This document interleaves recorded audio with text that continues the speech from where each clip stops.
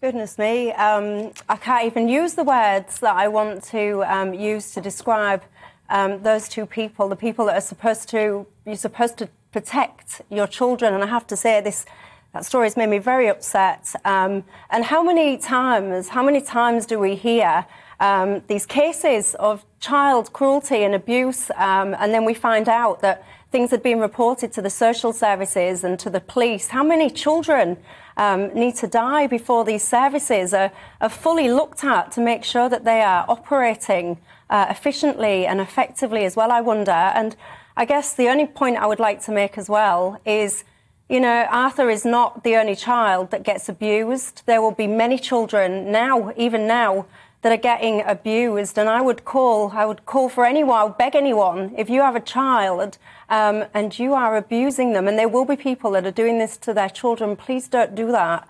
If you can't bring yourself to love your children and to protect your children, then give someone else the opportunity to love that child, because I promise you, there are so many people. I would adopt a child that was in harm in an instant, and there are so many like me. But I would just say, Arthur, you beautiful little boy, I hope that you rest in peace. I do.